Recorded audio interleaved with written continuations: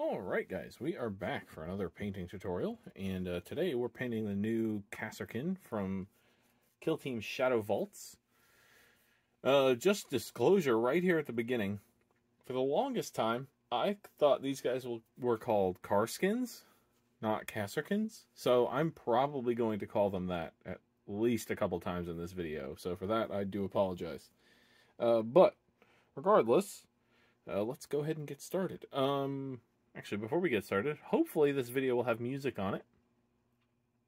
Just in the background, shouldn't be too distracting. If it is too distracting, feel free to comment and tell me to get it back off the video. But I think I have all my copyright claim problems resolved. The ones that were claimed have been removed. Or, not, the videos haven't been removed, the claims have been removed, so I'm getting my money back, which is good. So yeah, we'll see going forward. I might leave it off this video just to give it a little more time, and then maybe on the next one we'll put it back. But regardless, there either will be or will not be music, and if there isn't, that's why. In any event, now let's for real get started. We're going to start with Mortarion Grime. Oh, I should say I primed this guy Grace here, and now we're going to start with Mortarion Grime. So, we are going to put this all over this guy, focusing on the soft bits of him. But if we get it on other bits, this Mortarion Grime is very soft, or very, I've lost the word. It's not a very dark, it's a light color, there you go. Not very pigment heavy, so if it gets on some other bits, not a big deal, we'll just paint right over it. The only thing that we would like to try to avoid is the skin, because that will change a little bit with this Mortarion Grime on it. We are going to get these little, he's got some like panels on the side of his cheeks that are like part of the helmet, but we're painting them in as if they were like this leather or canvas, cloth, whatever his uniform is made out of. We're painting it in the same color. So all these soft bits on here, I'm going to go over with this Mortarion Grime. And then I will let this dry. And then I'm going to do a second coat of this just to darken it up a little bit. But I don't need to do that on camera. You guys know how a second coat of this would apply, just like the first coat. So once the second coat is all dry, we'll come back and we'll do the armor. Alright, we are back. And we're moving on to Creed Camo now. This is going to be for his armor. And he's got quite a bit of armor on him, actually. I'm going to start down here at the knee pads. I've got a little bit too much water on my brush. And this might require a second coat in some places. So if it does, I will do that off camera. But when I did it on the test model, some places were fine, and some places, like on the shoulder pads, I went back and added a second coat of this. So we'll see. We shall see. Just being careful to avoid any spots that we put our Mortarion Grime on. I'm also trying to avoid any belts, because they're going to be a brown color, and this green will shine through that brown. But anything that's metallic, we're going to paint with either black or silver. So I won't worry about getting this color on that. Just getting his front armor panel here, his breastplate, I suppose. And his armor goes up to there, right up to here, but then the back right there starts a leather strap. So I'll do the shoulder pads. There we go. If the camera will focus on him, please. Thank you. Autofocus was giving me some trouble. And then he's got this sort of piece that connects down here. All right. And then his armor on his wrists. And his whole backpack is going to be black. So we won't worry about painting any of that. I'll obviously do the other arm and the other leg, but I'm just trying to do the at least one of everything so I can show it on camera. We'll get his helmet here. And make sure to get underneath in there. And then and then we'll get his other armor panels here. I forgot about these. I think these guys wear, I think normal guardsmen wear flak armor. And these guys wear carapace armor, maybe? I'm not sure. I will look into that, I'm sure, at some point. But for now, I'll just say the armor, I suppose. But yeah, that'll be that. Obviously, I'll do the leg and the arm once I turn the camera off. I probably will do a second layer on the shoulder pad just to get it nice and flat. Obviously, on flat surfaces like this, contrast can kind of leave some tide marks and bubbles and stuff. We don't want that, so I'm just going to do another coat to really flatten it out. And since it's armor, that'll work just fine. I'm just going to touch up down here. But yeah, once this is all nice and dry. One thing I will say, I'm not going to do it on camera, but this Creed camo, for whatever reason, I think because it's getting down, so maybe some of the mixture isn't great anymore. It dries very shiny. So I just put a layer of Lamian medium over the top of my Creed camo. If you have a newer pot of Creed camo, you shouldn't have this problem. But if you're ever painting with a contrast paint and it's dry and kind of shiny, a quick coat of Lamian medium, or you can use contrast medium over the top of it, will clean that right up. In any event, once this is all nice and dry, I'll come back and we'll do the next step. Alrighty, we are back, and we've got our green nice and dry. We're going to move on to Gorgrunta Fur now. This is going to be for the leather straps and stuff. So I'll start right here in the front. He's got a pouch here.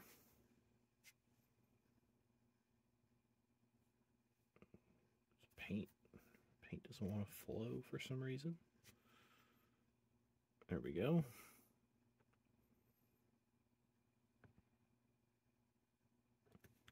And his gloves are going to be black. So if we get a little bit on his gloves, it's not the end of the world.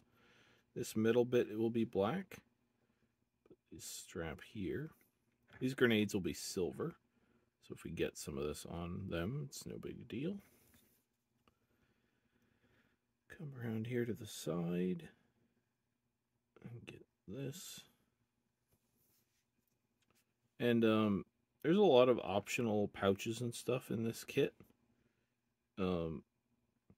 As always, just for ease of getting this video out and stuff, I've elected to attach none of the optional stuff.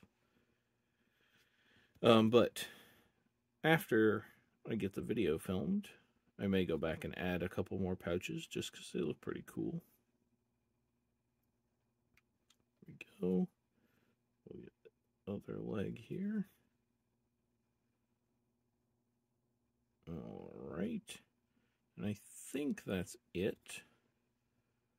Oh, no. The backpack strap's up here. Right there. Just under there like that. And I think that is everything that needs to be this color. So, I'm going to go straight into the next color, which is going to be Black Legion, which is not the color I just picked up. Here we go. Black Legion. And I'm going to get my brush pretty wet, more wet than I would normally. This is just to thin it down, just ever so slightly. And then we're going to apply this to the gun and backpack.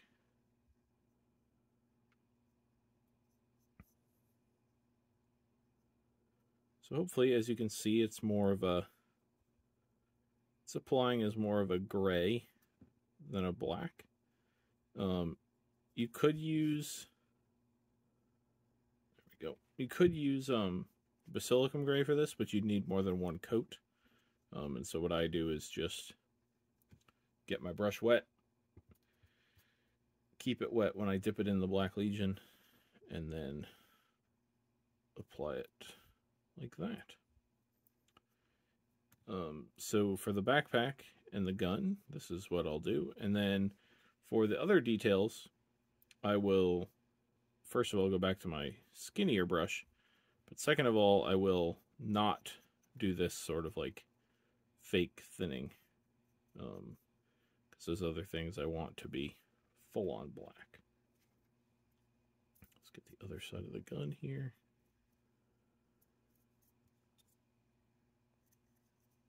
Definitely an argument to be made to paint the gun separate, but again, for the ease of the video and stuff, I just glued it all together. There we go. Anything, all this stuff can be touched up with my smaller brush in a minute, but I think that looks good. Oh, no, we gotta get the back side there. All right. Oh, in the front here. So there we go. There's our slightly watered down black. So then we're going to go to our skinny brush again, and we're just going to paint in some details. So first of all, I'm going to do the boots and the gloves in this color. Still using Black Legion, but again, not just with a normal brush, not a wet brush.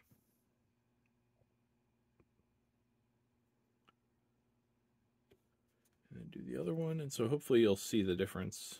I'm not sure how much it's going to come across on camera, but hopefully you can see the difference between this color and this color, even though it is in fact the same color. So get this boot here. There we go. And then we'll get this belt buckle here.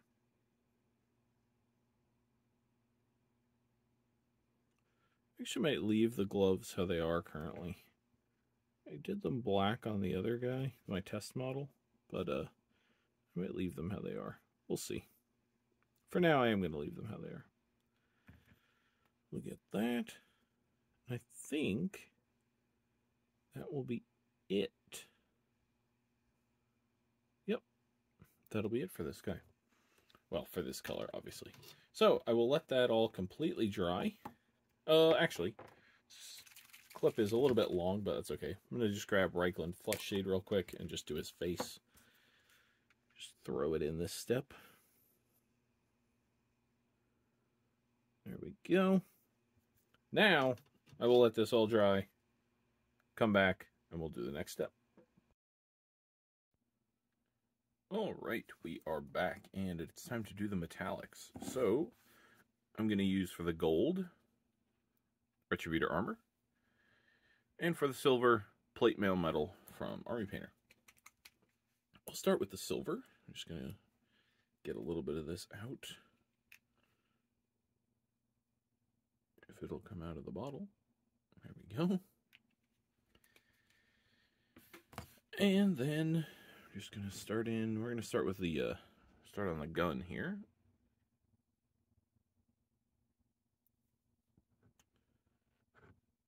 And it's really just about picking out the details that you want to be silver.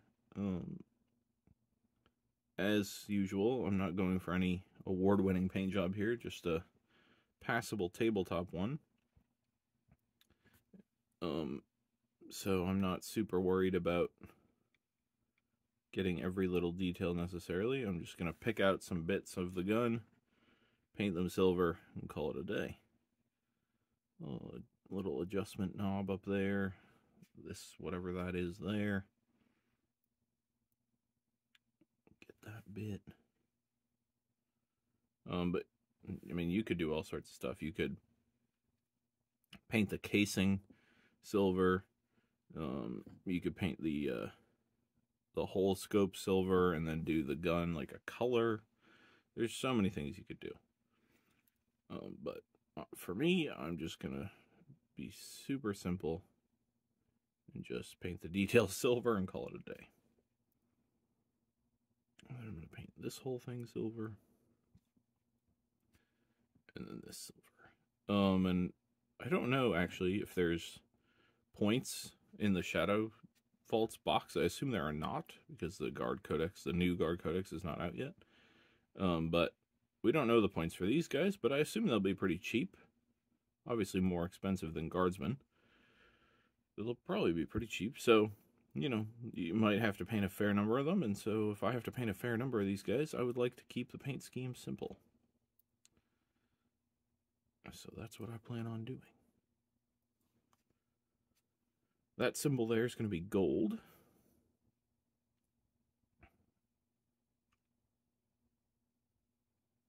Paint the antenna right here.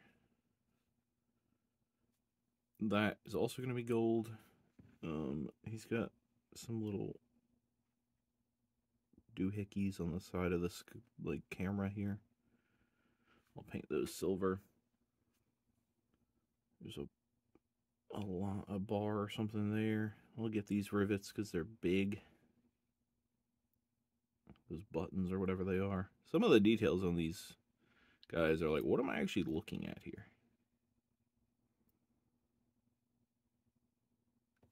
And then it's really just up to you. What do you want to be silver? And what do you want to just leave black? Or green or whatever. Alright, I think that's it. Maybe I'll do a couple of these rivets just because they're prominent. And there's only a couple of them. There we go. I won't even bother with those because they're, you know, when the miniature's sitting upright, you probably won't even see them. Oh, but I will get the other side of his helmet here. Alright. So then, like I said, we're going to use Retributor armor for the gold. There's only a couple things on him that are gold. The skull on his belt buckle here. The Aquila on his chest. And then his, I know this symbol has a name, but I don't know it off the top of my head. It's the medic symbol for the guard. But I don't know what it is. I think it has a cool name in real life, too. I mean, it's a little bit of a different symbol, but the same sort of idea.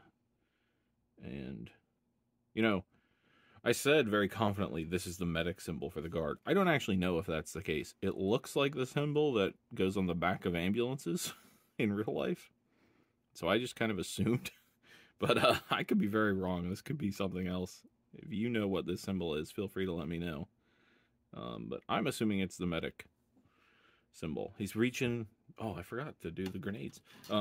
He's reaching in his pouch, so, you know, pull out medical supplies. Obviously. What else would you pull out of a pouch? Absolutely nothing. Agreed. But maybe this isn't the medic symbol. I'll be the first to admit I don't know very much about the guard.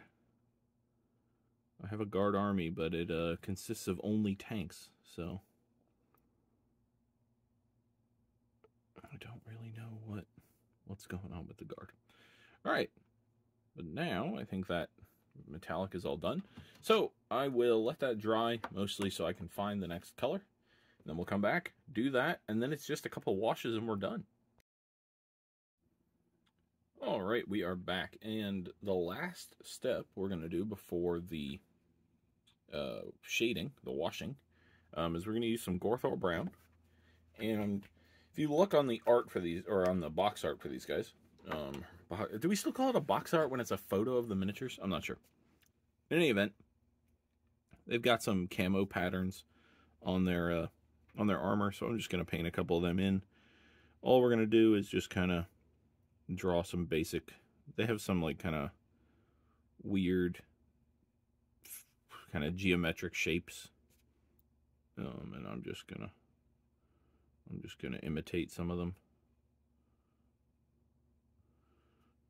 I'm not going to go crazy on this because this is probably more level of detail than I would normally do on a random infantry guy like this, but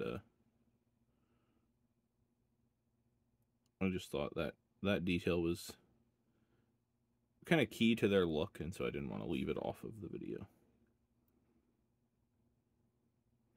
But I'm just randomly picking armor panels and then randomly drawing a shape and calling it a day from there. So, and I'm not even that good at drawing shapes, so they're kind of curvy and wonky, but that's okay.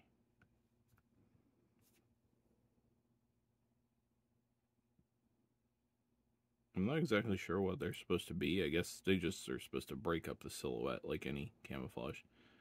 But I'm not sure exactly what they're, what kind of pattern you'd call this. It's not digital. I mean, I guess it is digital, but it's not like the fine detailed digital that you'd think of when you see the old U.S. military digital camo.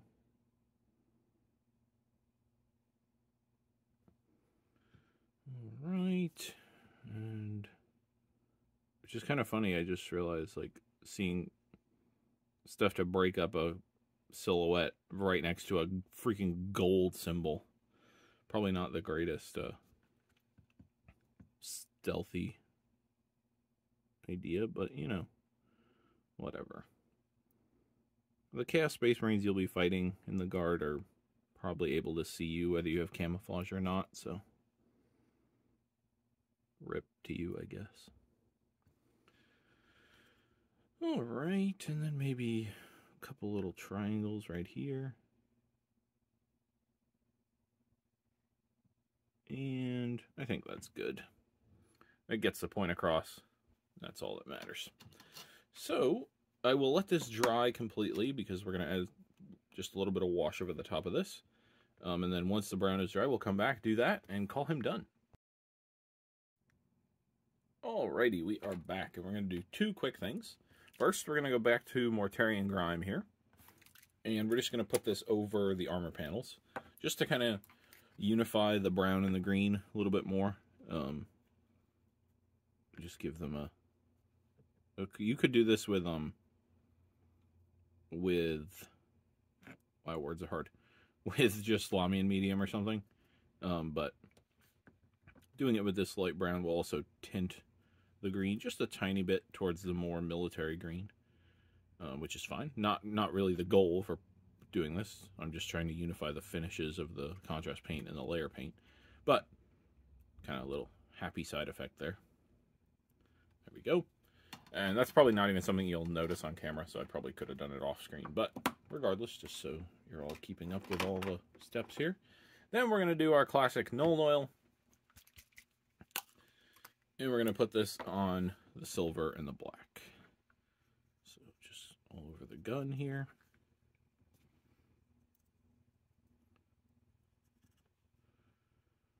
And these cables. These cables are also another good example of something that you could put a little more effort into if you wanted. And really make them pop. But works just fine for me how it is. Get this. Oh yeah, I'm also going to put this Nuln Oil on his gloves just to make them stick out a little bit from the rest of his uniform. There we go. The antenna here. Oh yeah, on his boots. And then just the back of his legs here where these straps are. And then these pouches here. Excuse me. All right. And I think that will just about do it. Got a frog in my throat. But yeah. Right about now, you should be seeing some pictures of him on a base. I don't know what kind of basing he's going to have. But hopefully by the time you're seeing the pictures, I'll have figured it out. Thank you everybody for watching. I hope to have a video of one of the new Necrons up pretty shortly. Not exactly sure what shortly is going to mean, because I am going into a tournament tomorrow.